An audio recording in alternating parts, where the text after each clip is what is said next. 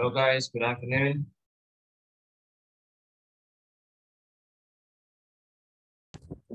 Hello, profe. Hello. Teacher. Okay, Buenas tardes. thanks. How are you? Alma, Carmen, Gerson. How are you today? Are you okay? Are you happy? Yes. Awesome. Well done. Welcome, Esmeralda. Good afternoon. Bueno. Present. Hello, thank you. How are you today? How are you guys? Gerson, Carmen. Thank you for being here. We're going to start the class in a moment. This is class number 4.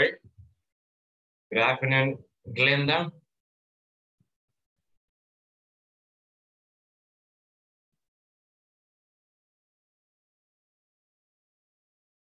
Hear me, Glenda? ¿Me escucha? Gerson, Carmen. Hola. Hello. How are you, Carmen?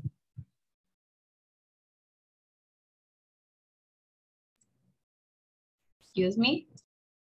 How are you today? I'm fine, thank you. Awesome. Thank you. All right. I have more participants. Abner, Ana Maria, Daniela. Good afternoon, guys. We're going to start with the class. It's 1 o'clock. And I will start passing the attendance, please. I will ask you to say present as soon as you listen to your names, right? That is the first thing that I'm going to do. I will pass the attendance, please. Here we go, listen. Abner. Present. Good. Alejandra. Alma. Present. Thank you. Amanda. Ana Dinora. Ana Maria. Present. Good. Carmen. Present. All right. Ana Dinora. Good afternoon.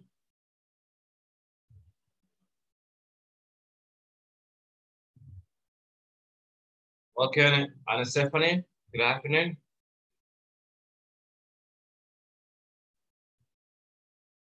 I'm passing the attendance now. Please, as soon as you listen to your names, say present, right? Ana Stephanie? Present. Thank you. Andrea? Asael? Carlos? Celia? Cynthia? Efigenia? Damaris? Daniela? Present. Thank you. Edilberto? Esmeralda? Present. Thanks. Fabiola? Felix? Gerson? Bueno. Thank you. Glenda Abigail? Present. Thank you. Glenda Dinora? It says on here. Marvin? Welcome. Roger? Present. Thank you, Marvin. Roger? Suleima? And Wilson. Okay. Yeah, I already, you are in my list. Ana Dinora, by the way, good afternoon. Present. Thank you. All right, so I guess now I have included all of you. We can see Andrea too. Good afternoon, Andrea.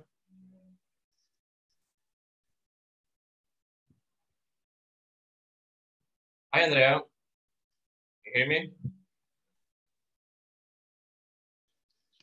Switch, Andrea.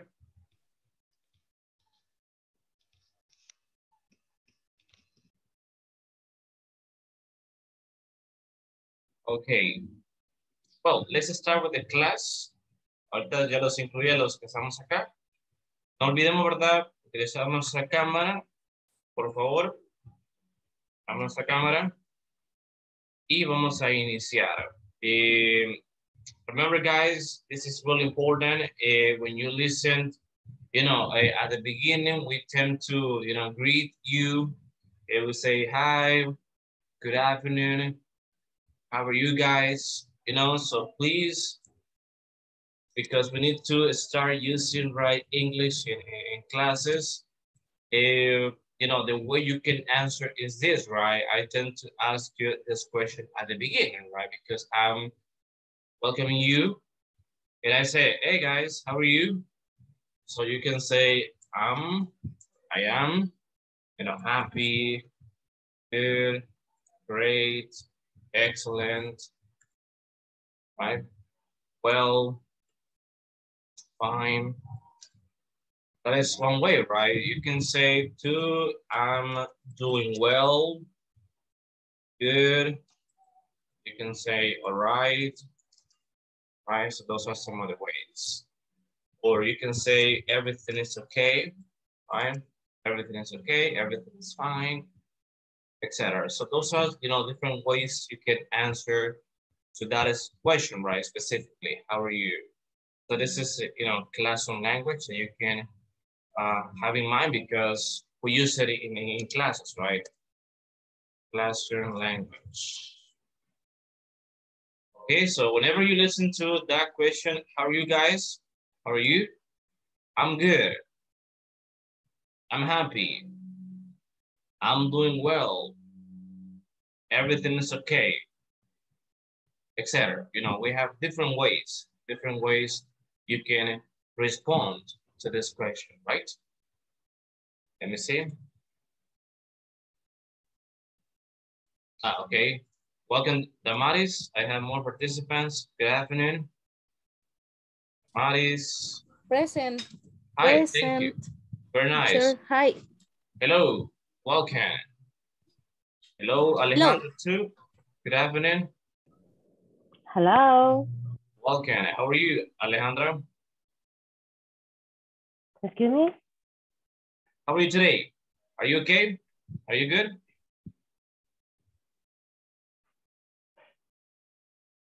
¿Cómo estamos? Okay.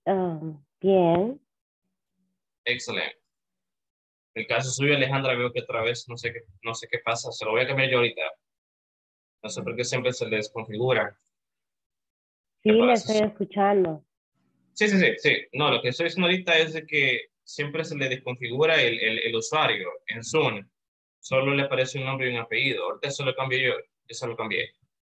Okay. Pero no sé por qué siempre se hace el cambio. Con los demás veo que sí les aparece, ¿verdad? Siempre nombre completo. Qué extraño, ¿verdad? Sí, perdón. Antes de entrar a la reunión. Antes de entrar a la reunión es que hay que hacer el cambio, porque si lo haces en la reunión, se queda con la configuración anterior. Exacto, eso es lo que estaba pensando también, que lo que debemos de fijarnos, y me parece que vi una captura de pantalla que enviaron, ¿verdad? Alguien encargado de Inglés Corporativo, de la administración, todos esos procesos, les enviaron una captura en la cual les aparece cada vez que ustedes ingresan a Zoom, antes de ingresar a la clase, les aparecen las opciones, ¿verdad? De primer nombre, por ejemplo, parece que decía, y apellidos. Les decían, ¿verdad? Pongan sus nombres en donde dice primer nombre, no sé por qué aparece así, pero dice primer nombre. Tienen que ser los dos nombres, ¿verdad? Y en donde dice apellido, pues, obviamente los dos apellidos. Que eso es lo que sucede, ¿verdad? Porque siempre les aparece eso antes de iniciar la clase. O sea, es que solo, ¿verdad? Aseguremos que vaya nuestro nombre completo. ¿Ok? Solamente eso. Thank you. ¿Quién más acaba de unir? ¿Payola? Good afternoon, Payola. Sí. Ok. Bueno, hace un momento estaba diciendo la verdad y lo voy a mostrar nuevamente, ¿verdad? Para que ustedes se vayan ya, ¿verdad? Familiarizando con esa adaptación, ¿verdad? En las clases, yo sé que iniciamos muchos, ¿verdad? Probablemente desde cero, otros ya tenemos, como lo dije en las clases anteriores, ¿verdad? Conocimiento con respecto al idioma, pero no se preocupen, ¿verdad? Que estamos aprendiendo. Es que les estaba compartiendo un par de expresiones, ¿verdad? Y una pregunta que casi, bueno, siempre se hace, ¿verdad? Al inicio para saber cómo están, etcétera, ¿verdad? How are you guys? I'm good, I'm happy, I'm great, I'm excellent, I'm doing well, I'm doing good, I'm doing all right, everything is fine, everything is okay, etc. So we have different ways you can answer this particular question, right? Which is, how are you? How are you? All right, so this is part of the classroom language that we implement in classes. Ese es, verdad, vocabulario que implementamos o la usamos en clases. Es que nos ayuda bastante porque nos vamos, ¿verdad?, adaptando. Es que cada vez que escuchemos esa pregunta, obviamente hay más preguntas. A mí me gusta variar bastante. Por ejemplo, how's it going? How's it going? Estas son otras variaciones, ¿verdad? How's it going? How are you? ¿Verdad? Siempre preguntamos lo mismo, ¿verdad? Solo que varía. Another one is, how's everything? How's everything? What's going on? What's going on? Etc. So as you notice, we have different ways. So these are the questions. These are the questions. And we have the responses, right? I'll do something. So whenever you listen to, hey guys, how's it going? I'm good, teacher. Good afternoon, guys. How's everything? I'm happy. Everything is okay. Thank you. What's going on? What's going on? I'm well. I'm well. I'm happy. I'm excellent, etc. ¿Ok? Eso, ¿verdad? Es bastante... eso nos ayuda bastante, ¿verdad? Nos ayuda bastante porque vamos, ¿verdad?, implementando desde inicio el inglés, ¿verdad? Es muy importante que desde un inicio vayamos adaptándonos, ¿verdad? Sé que cuesta, repito, pero con el tiempo ustedes se van a dar cuenta que uno se adapta y ya pues nuestro oído solo, ¿verdad? Aquí hablo, ¿verdad? Obviamente puliendo, como decimos, ¿verdad? Para que ustedes pues se vayan acostumbrando solo a escuchar inglés, inglés, inglés. ¿Va? No sé si hay preguntas, no sé si alguien se acaba de unir, se me puede comentar. O Carlos, gracias Carlos. ¿Qué más se acaba de unir para poner lista?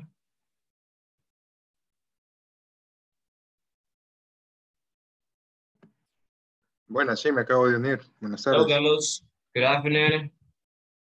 Welcome. Okay. Well, any questions? Teacher, I have a question. Tell me. Cuando usted se refiere a I'm doing well, digamos una traducción a eso en español sería ¿cómo? I'm doing well. It's like, me está yendo bien, ¿verdad? Probablemente, me está yendo bien. O me va bien, me va bien. Esa sería una equivalencia. You're welcome. Así es que, ¿verdad? Se los dejo por acá, se los compartí en el chat para que ustedes lo tomen en cuenta. Este es para parte de Classroom Language. Posibles expresiones o vocabulario que utilizamos en las clases, ¿verdad? El facilitador para hacer ustedes. Y obviamente, ¿verdad? Ustedes hacen mí, ¿verdad? Como participantes. Así es que, ¿verdad? Para que veamos, dejando la pena de un lado, ¿verdad? No tengamos pena. Ahora bien, good. Estaba revisando nuevamente, ¿verdad? Como lo mencioné ayer, la plataforma, siempre me gusta, ¿verdad?, mencionar esto en cada clase porque siempre hago esos recordatorios, ¿verdad? De la plataforma. He visto que otros han iniciado también, ¿verdad? Van avanzando con los ejercicios de la sección 1, por ejemplo. Y eso es bueno, eso es bueno. Solo una cosita, quiero recalcar lo siguiente, porque veo que los porcentajes están un poquito bajos en cuanto, ¿verdad?, completación de la primera sección, ¿verdad? Recuerden que pueden hacer varios intentos, ¿verdad? Si algún ejercicio que ustedes desarrollaron y probablemente tuvieron una o dos respuestas malas, no lo dejemos así. Les recomiendo que lo vamos a repetir, ¿verdad? El ejercicio a modo de ir practicando y obviamente obtener las respuestas correctas para que no les quede el porcentaje así, ¿verdad? Bajo, porque eso se va acumulando, obviamente, se hace un promedio, ¿verdad? De cada una de las secciones, ¿verdad? Y eso luego se suma cada sección, ese promedio de cada sección se suma y se hace un solo promedio, ¿verdad? No tomando en cuenta el midterm y el examen final que se hace, ¿verdad? Esos porcentajes son aparte, pero de las secciones, ¿verdad? Las tareas, por decirlo así, se hace un solo promedio. En cada sección, recuerden, tienen como tienen tres subsecciones que son de ejercicios, ¿verdad? Entonces eso se suma. Entonces que verifiquemos que hayamos obtenido, ¿verdad? Un buen porcentaje, ¿verdad? Vayámosle buscándole a ese 100%, ¿verdad? Por sección. Obviamente para que después sume 100, ¿verdad? Ese promedio de tareas o de secciones. Y pues ya aparte los otros promedios del midterm y del final exam, ya esa parte, ¿verdad? Obviamente se suman también y se hace la nota final. ¿Ok? Así es que quería mencionar eso para que estemos pendientes, por favor. No sé si hay preguntas, alguna duda que tengan. Estoy revisando. Sí, teacher, Dígame. and question. Yeah. Yo quería saber, ¿verdad? Cuando no nos metemos aquí en sección, digamos, número 1, en alguno de los que nos sale ahí para llenar, a veces, bueno, a mí me ha pasado, quizás me he equivocado unas 2 o 3 veces, pero yo lo vuelvo a intentar hasta que me sale perfecto, pero abajo sale que dice 25 puntos. Entonces, no sé si con cada intento que uno hace, le va quitando porcentaje o siempre le da los 25 puntos. Una pregunta. Lo que sucede es lo siguiente. Acá acabo de ingresar a la sección 1. El 1.4 es parte de los ejercicios, ¿verdad? Es el primer ejercicio. Entonces, ustedes, si debemos fijarnos acá, knowledge check, ahí dice 25 puntos, ¿verdad? Entonces, 0 de 25, obviamente porque no está completado acá, ¿verdad? Una vez completemos ven el porcentaje acá, ¿verdad? Se tuvieron los 25 puntos. Veamos si todos tienen 25 puntos. Sí, todos tienen 25 puntos y eso hace ¿verdad? Un total de 100. O de 100 en ese caso, porque son porcentajes. Entonces, bueno, ahorita lo que he observado, ¿verdad? Y menciono lo siguiente, probablemente quien le aparece ahorita 25, ¿verdad? En ese promedio total de la sección 1, si le aparece 25, yo lo veo reflejado, ¿verdad? Es porque probablemente solo ha desarrollado un ejercicio en la sección 1. Entonces no se preocupen, todavía les hace falta, ¿verdad? Eso sí, ¿verdad? Vayamos completando. Porque la primera sección, por ejemplo, tiene 4 ejercicios. 1.4, 1.7, 1.10 y 1.13. Esas cuatro subsecciones de ejercicios nos hacen el 100%, ¿verdad? Que es el promedio total. Así es que acá cada uno de los ejercicios que nos pueden verificar tiene 25 puntos, ¿verdad? Así es que ahí va a depender, ¿verdad? Y ustedes, repito, pueden hacer el intento nuevamente y claro, van a tener esos 25 puntos, siempre. No sé si es claro su duda. Ok, thank you. Sí, gracias. Excelente. ¿Quién se acaba de unir? Ana, ¿sabes? Esperadme. Felix. Welcome, Felix. Soleima. Hello, Felix. Soleima. Welcome. Present, teacher. Thank you. Felix, can you hear me? ¿Me escucha, Felix?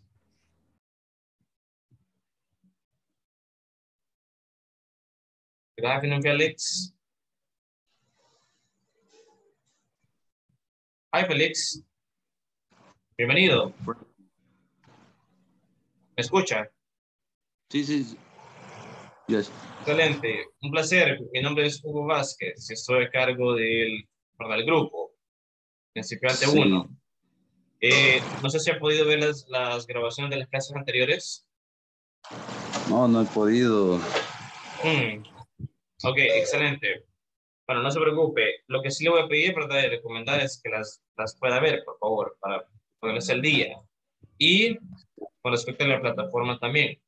Esa es la plataforma en la que se está observando ahorita, ¿verdad? Y la plataforma, pues, contiene 5 secciones, ¿verdad? Así es que ese es nuestro área de trabajo, la cual debemos seguir desarrollando, ¿verdad?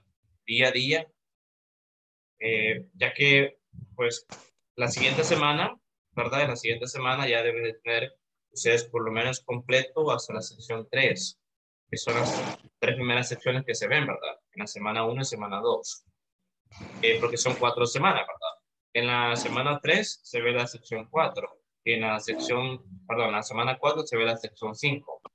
Hacemos un examen que se hace a mitad de curso, ¿verdad? Que se ve la siguiente semana. Se llama midterm test o midterm exam. Y se hace uno al Sorry. final. Sí, dígame. Efigenia. Lo siento que no podía entrar, pero no soy la única. Hay otra persona que no puede ingresar también. Sí, estaba viendo que estaban pidiendo, no sé si el link, lo enviaron, mejor dicho. Bueno, pero es un placer para tenernos acá, ¿no? Que ya pudieron ingresar. Thank you.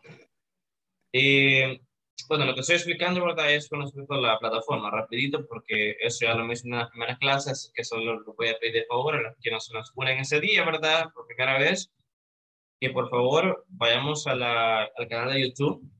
Tenemos un canal, ¿verdad? Ahí se están subiendo los videos de las clases anteriores. Es muy importante que ustedes, si no han estado presentes, ¿verdad? Si o estuvieron ausentes en una clase, puedan ver la grabación, ¿verdad? Los videos están disponibles, ¿verdad? No hay excusas. Y, claro, ustedes se ponen al día, ¿verdad? Todos debemos estar en la mismo canal, ¿verdad? Para que no, ¿verdad? Luego después surjan dudas, algún inconveniente, etc. Que, por favor, le voy a invitar, Félix y sus compañeros, ¿verdad? Los que no se han unido por el momento, a que veamos los videos. Esos links, como lo mencionaba en las clases anteriores, los links de las clases están, del grupo de WhatsApp. Tenemos un grupo de WhatsApp de la plataforma y del canal de YouTube. Esos links están en el correo que ustedes recibieron, ¿verdad? Por parte de Inglés Corporativo. Así es que verifiquemos nuestro correo personal. Ahí están esos links. También se han enviado al grupo de WhatsApp. Si no los tienen, me avisan, ¿verdad? Y yo les puedo, ¿verdad? Compartir también. Félix, una pregunta. ¿Usted ya ingresó al grupo de WhatsApp?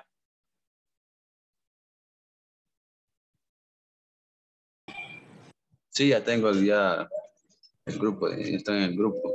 Excelente, ok, porque ahí se ha estado compartiendo y pues supongo que, claro, si ya ingresó al grupo de WhatsApp, quiere decir que tiene acceso a todo, ¿verdad? A los demás links que se han enviado, ¿verdad? Así es que le hago la invitación, ¿verdad? Que vea los videos para ponerse al día. Voy a estar, ¿verdad? Mencionando acá en clase diversos aspectos referente a la plataforma, a las clases, acá en YouTube, etcétera, ¿verdad? Es que esa es la invitación que le hago. La plataforma trabaja de esa forma, ¿verdad? Usted va a ir desarrollando cada una de los apartados que se le muestran acá. Va a haber, hay videos informativos, ¿verdad? Con respecto a los contenidos que estamos viendo, ejercicios, tenemos objetivos, ¿verdad? Obviamente se siguen objetivos para que se debe de cumplir, deben de alcanzar, ¿verdad? Al final de cada lección. Están los videos informativos, ustedes tienen foros de discusiones, así como sus compañeros ahorita ya pues han respondido los foros de discusión, con base en lo que se les pregunta, ¿verdad? Obviamente en el video, esos videos ustedes van a ver. Hacen los ejercicios, ¿verdad? Que ustedes van a ir desarrollando y pueden ir haciendo bastantes intentos, ¿verdad? Como lo he mencionado. Si, por ejemplo, en el primer intento tuvimos una respuesta mala, lo pueden volver a intentar para obtener esa respuesta correcta. Lo que se pretende y el propósito es que ustedes vayan practicando, ¿verdad? Y aprendiendo. Eso es lo que se pretende. ¿Ok? Sí. ¿Entendido? Excelente. Así es que para no tenerme mucho tiempo acá, porque ya lo estoy explicando en las primeras clases, le voy a invitar a que vea la grabación. Clases 1, 2 y 3. Ahí está explicando más para que usted se ponga al día, please. Muchas gracias. Excelente. ¿Quién más se acaba de unir? ¿Ve a alguien más?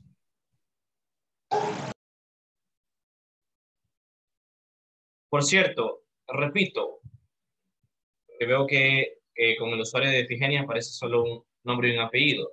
Por favor, cada vez que ingresemos a la clase, siempre les aparece, ¿verdad? Y eso lo estaba pensando y gracias que lo aclaró Marvin. Cada vez que ingresamos a la clase, ¿verdad? Por medio de Zoom, les aparece la opción de nombres y apellidos. Recuerden, como les indicó Inglés Corporativo, ¿verdad? Que, con quien tuvieron la inducción, debemos de poner nuestro nombre completo siempre, los 2 nombres y los 2 apellidos. Según DUI, por favor. Creo que en el caso de Efigenia aparece solamente con nombre y apellido. Y en su caso también, Félix, pero ya se lo cambié. Se lo cambiaría a usted, Efigenia, también. Pero no olviden, Sí, ¿verdad? sí. A la Lo que próxima. pasa es que como me quedó grabado de ayer, pero ya lo arreglo, lo arreglo. Ya se lo arreglé yo, no se preocupe. A la próxima, no se olvide. Ya se lo arreglé yo. Thank you. Gracias. Excelente. Veamos qué más, alguien más señor, y vamos a iniciar con la clase. Oh, Roger. Good afternoon, Roger.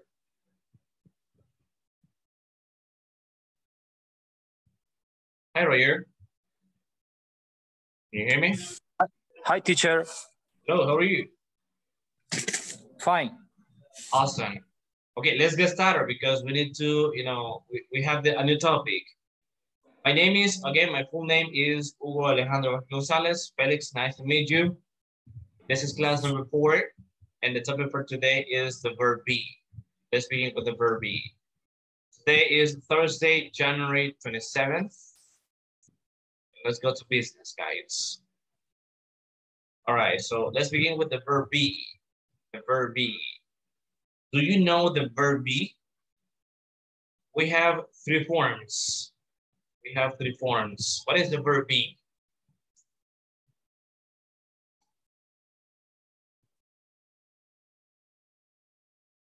What is the verb be? We have 3 forms.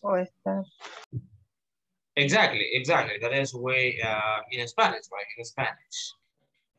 But we have 3 forms. I'm sorry?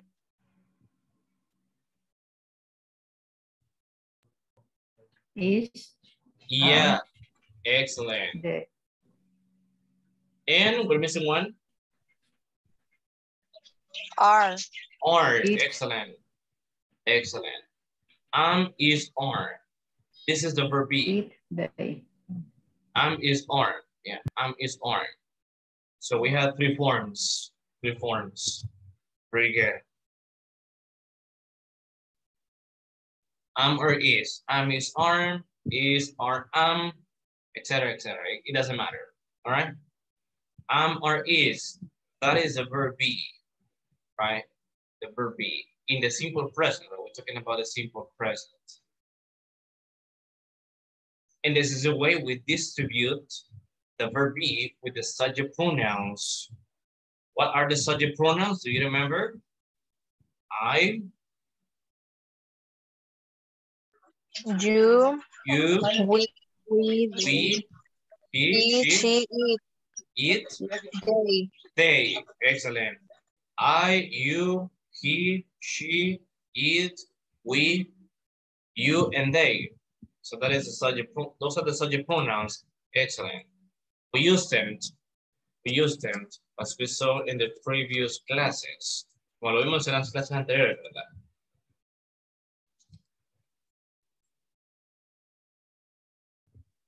I, you, he, she, it, we, and they. So we distribute the verb be with the subject pronouns, and we say I am, you are, we are, they are, he is, she is, it is. Those are the forms. I am. So we use am, right? I am. Are. So you are, we are, they are. Is. is, he is, it is. Okay? Those are the forms. Those are the forms. And you say, right, I am Hugo. I am Hugo. You are Carlos. She is Glenda, right? He is Marvin. It is a mouse. It is a mouse. We are a class. We are a class, right? We are a class. They are, we can say they are Anna Stephanie and Wilson, right? They are Anna Stephanie and Wilson. So that is where we use, you know, the verb be with the subject pronouns. And we have these, right? We have long forms and short forms. When we say short forms, we're referring to the contractions. Contractions. Short form. I am. Long form. The contraction is am. I'm Hugo. I'm Hugo. You are. You say your. He is. His. Listen. His. She is. We say she's. It is. We say it's. We are. We say we're. Again, you are. You say your. They are. You say their. Okay. So we can use long forms and short forms with the verb be. Contractions. Okay. Any questions over here? Questions over here? Repeat, you are. Yeah. We say you are, your.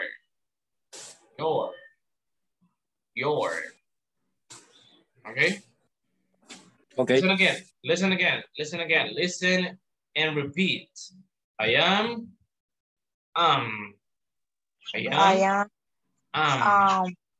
You are. Your. He is. His. He is. She is. His. It is. It's. We are. We're. Again, you are. Your. They are. They are. Their. All right. So those are long and short forms. The verb be. This is the verb be. Am or is.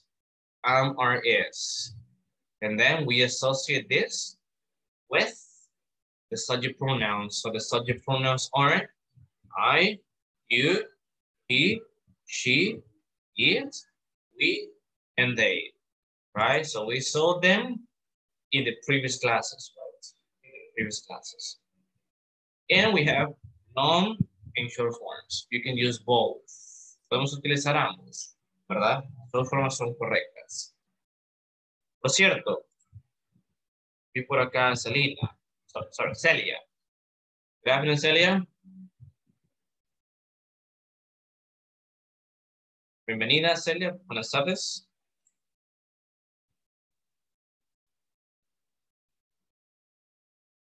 ¿Escucha, Celia?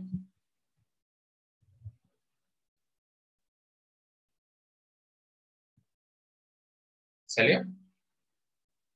Hágame saber si me escucha, please. Buenas tardes.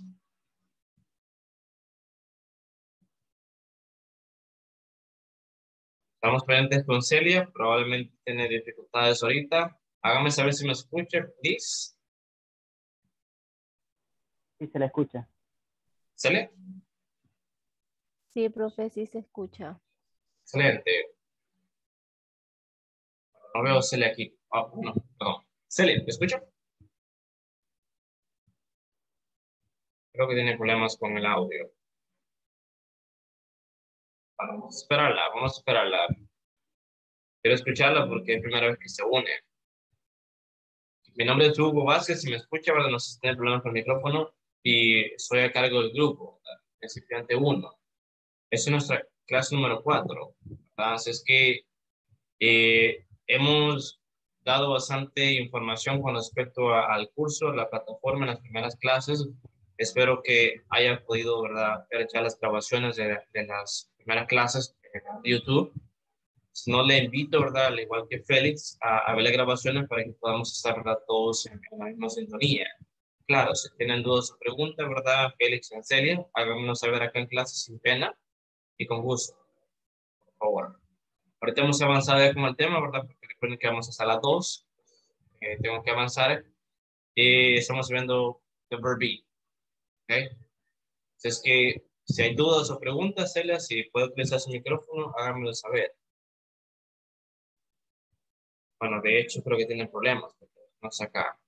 Vamos a esperarla. Ok. Questions, guys? Questions over here with the verb be?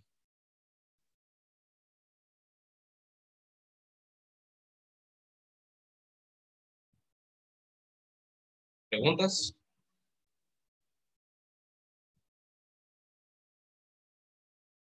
¿No?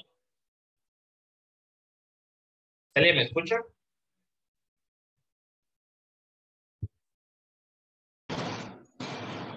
Sí, sí, lo escucho. Espera que... Celia, Celia Mineros, ¿me escucha? Sí, lo escucho. Excelente. Bienvenida, buenas tardes. Es su primera vez, ¿verdad? Acá en el grupo. Primera clase que se une. Y bueno, es un placer tenerla acá, ¿verdad? Mi nombre es Hugo Vázquez, no sé si me escuchó hace un momento.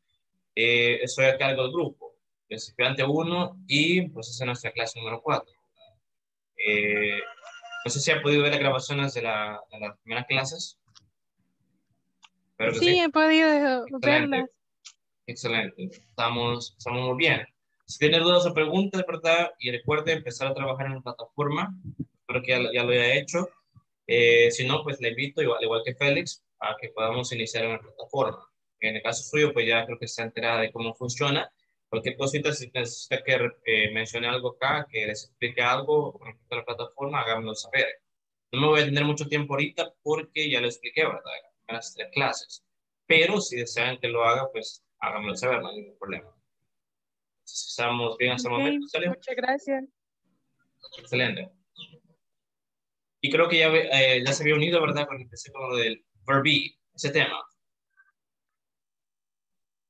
Sí, ¿verdad? Sí, sí, sí. Excelente. Ok, hágame saber si tienen preguntas. Permítame. ¿Alguien más preguntas con respecto a esa primera parte? No question, teacher. Thank you. Okay. The verb be is or is. Now let me give you some examples. We have different forms. We have affirmative, negative. We have questions. We will see, form by form, right? Let's begin with affirmative form. What is the formula? What is the formula that we use, that we follow? Simple. We use the subject. We have a subject. We have the verb be, or is, or is, and we have a complement. Let's see some examples. I am Hugo, right? I am Hugo. He is Josue. He is Josue. He is Marvin. He is Carlos. He is Harrison. He is Wilson. He is Royer. She is a teacher. She is a teacher. She is Amaris. She is Efigenia. She is my mother. She is my sister. Okay. They are friends. They are friends. They are friends. For example, Marvin and Amaris are friends. They are friends, right? They are friends. So we're talking about Marvin and Amaris. Marvin and Amaris, okay? They are friends. Okay, so this is the affirmative form.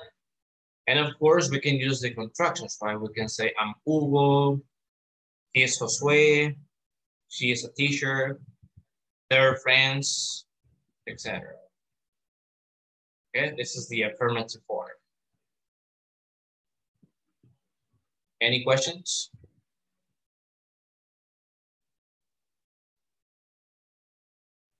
No question. Good.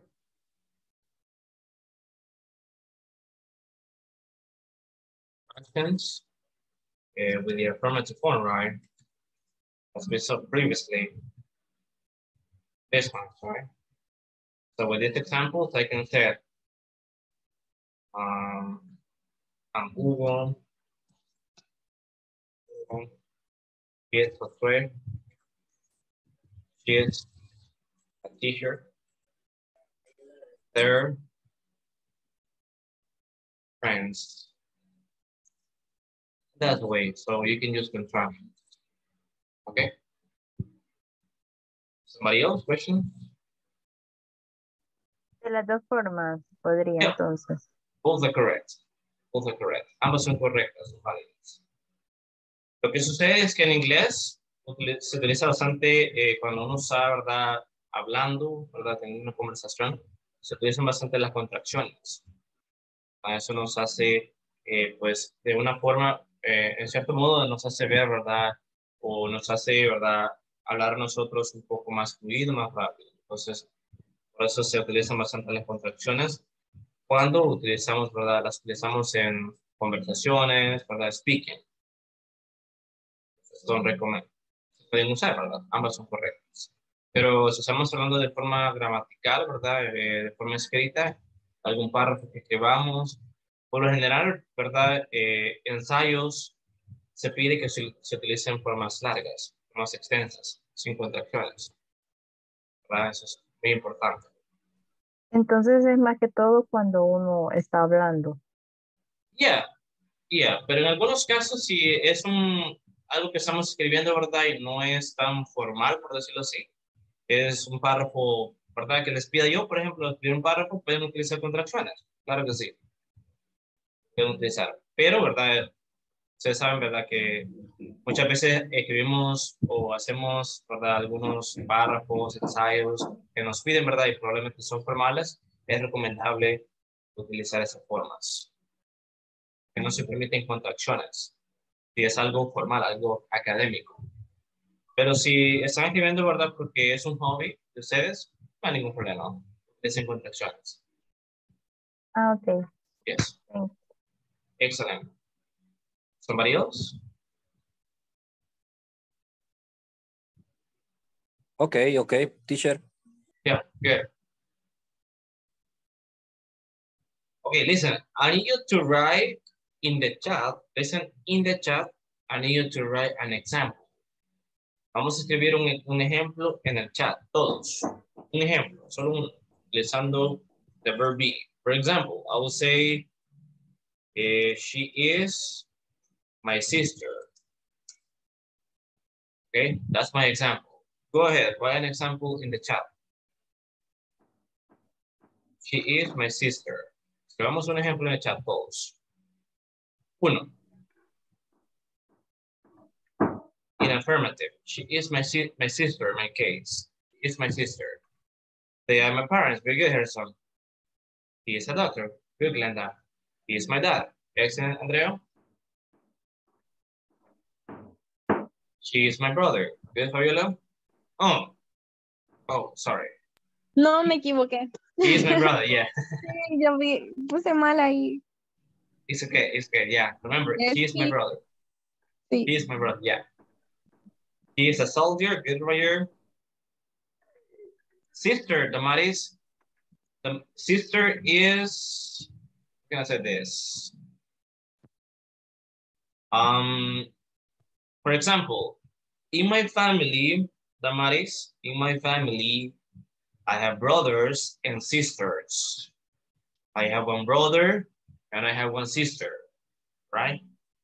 My brother's name is Armand and my sister's name is Carla. Okay, so that is sister. Damaris, does it make sense, Damaris? Aquí estoy, sí, teacher. Lo que pasa es de que se me está cortando, y como tengo que meterme en el teléfono, porque me salí de la computadora, entonces, me toca estarme metiendo en el chat y el chat me tira otras palabras, entonces por eso es que había puesto así. Oh, okay. It's okay. But I think you're asking me, what is sister? ¿Por qué me está preguntando qué es sister? ¿Ya? No, no, ella es mi hermana, quiero poner. Okay. Yeah, she is my sister. Exactly. My sister, Excellent. Thank you. I thought you were asking me for the meaning, right? The meaning. Pensé que me estaba preguntando por el significado. Sorry. Thank you. Okay. She's my sister. Thank you.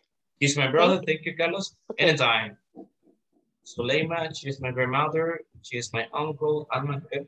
My sister, Evgenia, good. Marvin, they are my parents. Remember, Marvin, you're missing some letters. They are my parents. Okay. Yeah. She is my dad, Ana Nora. No, she. No, just she. I'm sorry. Okay. No worries. Thank you. It's okay. Pensé que había escrito las dos palabras, pero sí, yo sé que a veces son errores de dedo. She's my friend. Thank you. Alma, she is my friend. Singular. No friends, because it's plural. Eso es plural. Tiene que ser singular. She's my friend. You say they are friends. It's different. They are my friends. It's plural. That's plural. Okay. Yeah, Gerson. They are my co-workers. Thank you, Esmeralda. He's my friend. And Stephanie, good. I am watching your class. Yeah, it's okay. Ana Maria, good. We are students. Carlos, we are students. We are students in plural. Students. Okay, plurals. Okay. Yeah, she's my sister. He's my favorite actor. Good. She's my grandma. Thank you, Viola. Thank you, Carmen. I'm Danny. He's Pedro. They're animals. Good. They're my parents. Marvin. Good. Hey, Gerson, I think you have a question. Yes, I have a question. Yeah. Una compañera mía, she's my uncle, pero uncle que no es tío. He is, sorry? She's my uncle. Oh, okay, yeah. Oh, sorry, yeah. Thank you for the observation. I think I didn't read this one. Alma, yeah. Thank you for the observation, her son. He is my uncle, Alma. He is my uncle. Uncle. The opposite is, she is my aunt. Aunt. Yeah. She's my aunt. He is because he's a man. He's a man, right? And she is because it's a woman. And uncles and aunts, right? Very good. Thank you for the observation, Harrison. And Alma, be careful. Thank you. Okay. Gracias, me he confundido. O sea que solo lo puse, pero me confundí en tía y tío. Okay. Very good. But yeah, that is the way. Thank you. He is my uncle. And my parents, it's a pen. Thank you, Glenda. Very nice. Okay, this is the affirmative form, guys. Any questions all the time? No, teacher, no. Thank you. Let's see the negative form. The negative form, it's similar. We include just not, right? Exactly. What is the formula? Subject, verb to be, am, are, or is, plus not, plus a complement. For example, I am not Hugo. He is not Sue. She is not a teacher. They are not friends, right? Those are long forms. Long forms. I am not. She is not. He is not. They are not. And you can use short forms, contractions too, in a negative way. So we can say, I'm not. I am not. I'm not. He is not. He isn't. She is not. She isn't. They are not. They aren't. It is not. It isn't. We are not. We aren't. Okay? So those are the contractions. I'm not Hugo. I'm not a doctor. I'm not Marvin, right? I am Hugo. I'm not Marvin. Teacher. He isn't, yeah. Perdón. Tell me. Y cuando está en negación, por ejemplo, ahí en el she is not, así se pronunciaría. He is not. He is not. No. En Yeah. lo de la par. She isn't. She isn't. She Ya no isn't. la contracción ya no sería not, sino que así is not. Well, actually, that is the contraction. She isn't. Look, look. Let me show you. Long forms. One. Contractions.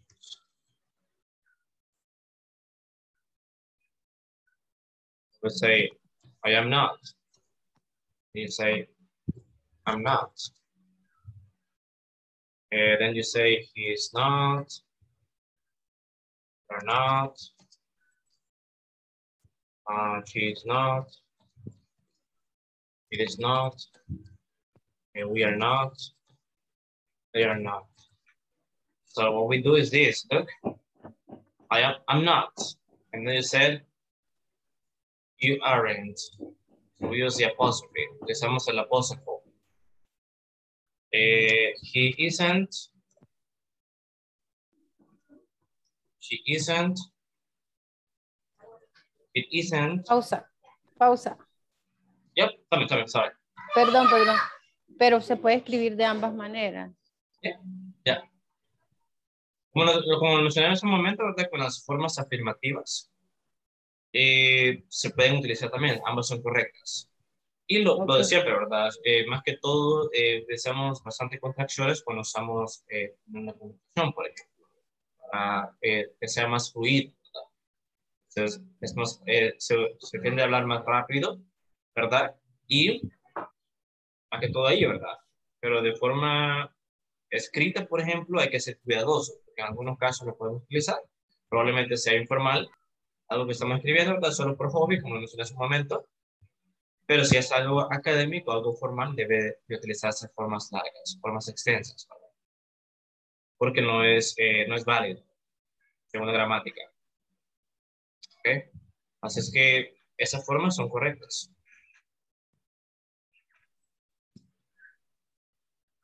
¿Ok? No sé si hay preguntas. No, okay. Good. No question. Excellent. Okay, one more time. I will ask you to send one example in the chat. For example, let me start. I will say they aren't doctors. Please write one example in the chat. One.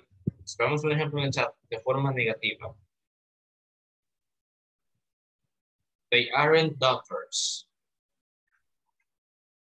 They are not my family. Good. Ana Stephanie.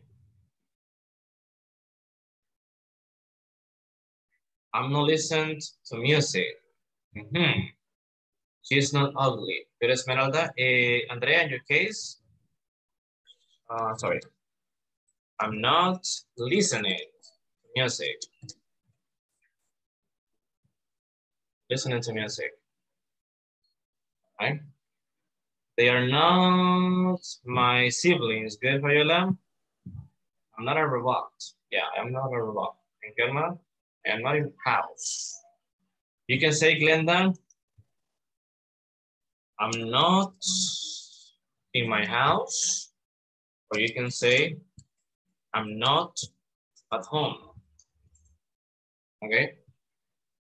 Eugenia, she's not a teacher, Eugenia. She's not a teacher.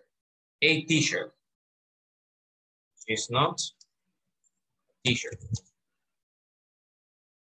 Oops. Not a teacher. Good.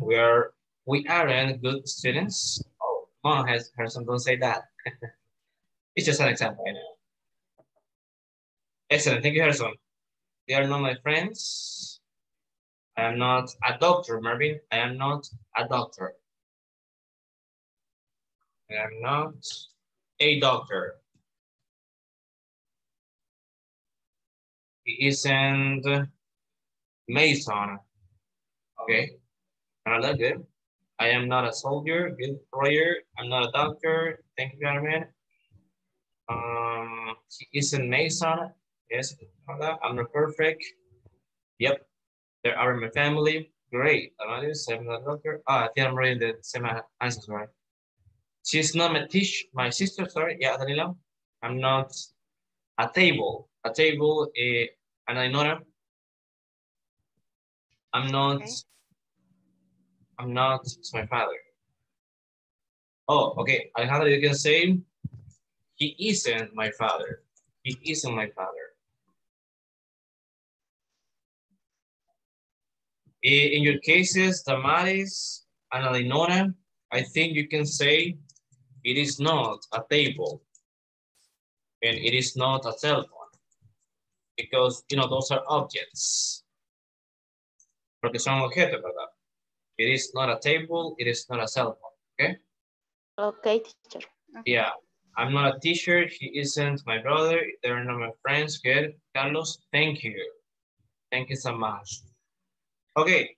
So that's the way, as you can see, the verb be work. The verb be works. Affirmative and negative form. Do you have any questions? No question. Excellent, excellent. I can see other participants. Oh, I can see Cynthia and Daniel. Cynthia, Daniel, buenas tardes, bienvenidos, ¿me escuchan? Vi que hace un momento se unieron.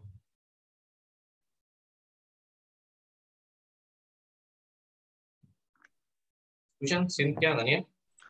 Sí, buenas tardes, lo escucho. Correcto. Buenas tardes. Correcto, lo escucho bien. Oh, ok. Ok, estaba confundido. Daniel, en el caso soy José, ¿verdad? Sí, José Daniel. Ok. No olvidemos, ¿verdad? Siempre aparecer con nuestro nombre completo, please. Porque me había confundido, pensé que era alguien nuevo. No, ahí tenía. Ahorita se lo releo. Excelente, no se preocupe. Excelente. Cintia, ¿me escucha? Buenas tardes. Cintia.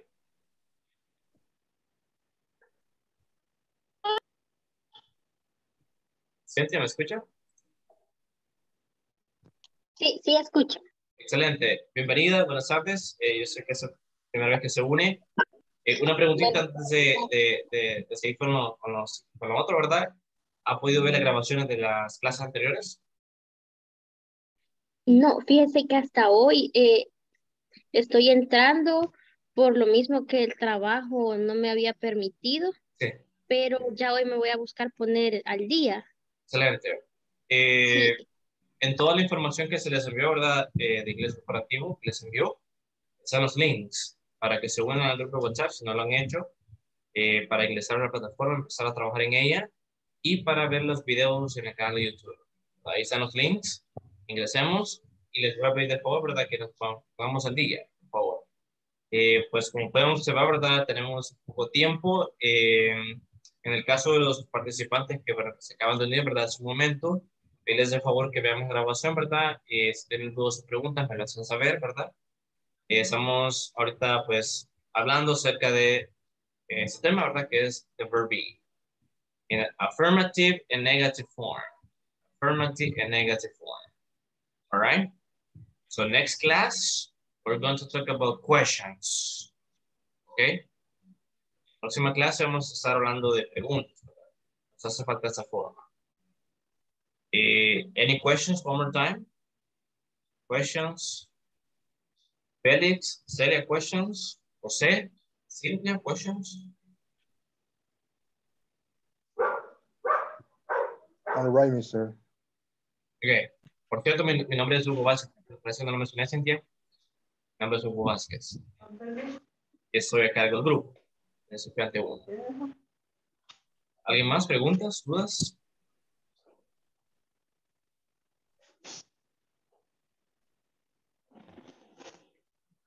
¿No? No. Ok. Bueno, solo voy a asignar una pequeña actividad, una pequeña tarea. Solo permíteme, voy a hacer eso ahorita porque veo que algunos están, no sé si desconectando o probablemente tienen dificultades con la conexión ahorita. Los que no tengo en lista lo puedo mencionar. Arcelia, Cintia, los veo por acá. Edwina también. ¿Edilberto está por acá? No, ¿verdad? No. Glenda y Nora. Poco. ¿Está acá? Sí. Wilson está por acá. No. Creo que solamente ellos. Ok, bueno. This will be a homework for you guys. I need you to practice with the verb be. What I want you to do, I need you to look at the exercises provided, and you have to complete the sentences, right? With the correct form of the verb be. So I give you some sentences that you have to use, right? And you need to complete them with the verb be. Am, are, or is, just that. You need to include am, are, or is. For example, let me give you the first one as an example. Donna is my best friend. Just that. Donna is my best friend. Okay? So you will continue with the other ones, guys, with the other ones. As you can see, we have affirmative and negative form. Affirmative and negative form. For example, number 6 is negative. Okay. You have to put just the verb be. Am, are, or is. Just that. Okay? Esa va a ser una pequeña tarea para ustedes. Vamos a utilizar el verbo to be, ¿verdad? Verbo to be en su forma correcta. Am or is. Solamente eso. Okay? Do you have any questions? Una pregunta. Yep. ¿Eso lo vamos a hacer en el cuaderno o en el chat? Sí, en sus cuadernos. Y Se lo enviamos. si pueden enviarlo, ¿verdad? Por WhatsApp, en el grupo WhatsApp, excelente. Para que podamos compartir. Okay. Thank you. Somebody else? Questions? Teacher, me agregó a la lista. ¿Su nombre? ¿Qué tiene su nombre? José, ¿verdad? José Daniel Chávez Marroquín. Sí, ya lo agregué. Thank you. Thank you. You're welcome. Somebody else? Por ahí enviaron los ejercicios al grupo WhatsApp que estoy viendo ahorita. Thank you. Entonces bueno, ya los reenviaron, así es que se los iba a reenviar yo, ¿verdad? Pero gracias. Gracias por enviar. No sé si hay más preguntas. Teacher, ¿podría hablar con usted luego que termine? ¿Perdón? ¿Podría hablar con usted luego que termine la clase? Claro que sí, claro que sí. Me puede contactar por WhatsApp. Ok. Sí. Bueno, mi contacto aparece ahí, creo que les aparece mi foto. Sí, aparece mi foto. No les puedo compartir el número acá. Bueno, se lo puedo compartir. Ya aparece. Sí, ¿verdad? Bueno, lo comparto por cualquier cosa, si a alguien no le parece. Este es mi número. O si, ¿verdad? Desean contactarme. Ahí mi contacto está ahí en el grupo de WhatsApp, ¿verdad? Pero se lo comparto acá por cualquier cosa. No sé si alguien más tiene preguntas, dudas. Quisiera Sí, saber, a mí sí, dígame. sí me puso en la lista, sí me puso en la lista de Damaris, asistencia. ¿verdad? Sí, Sí, es que sí. como me estaba sacando y me volví a meter, ajá. Sí, ya lo Entonces, puse. sí, sí me Ya le puso. agregué. Sí, No se vale. preocupe. Thank you. Oye, una cosita más antes de irnos, yo sé que es hora. Solo quisiera saber. Dígame. Teacher, ayer no alcancé a terminar por falta de señal. No sé, me puso una asistencia. Al Sí, final. sí le agregué. Sí le agregué. Ah, ok. Déjame Okay, revisar. thank you. Sí, sí le agregué. Thank you too. Bueno, lo último, solo quisiera saber, y todos, ¿verdad? Quiero que me contesten algunos, ¿cómo vamos? Ese día terminamos la primera semana. Recuerden que vamos de lunes a jueves. Quisiera saber cómo vamos. ¿Vamos bien? ¿Les está costando? ¿O muy rápido yo? Dígame. Very good, very good. Thank you, Roger. Muy Thanks. bien, profe, gracias. Excelente, excelente. Me gusta Estoy saber. aprendiendo bastante porque la verdad no sabía nada. Y me ha gustado cómo usted explica. Perfecto. Me alegra mucho saber de que vamos bien y que estamos aprendiendo, ¿verdad? Eso es lo más importante. A seguir, ¿verdad? Seguir practicando.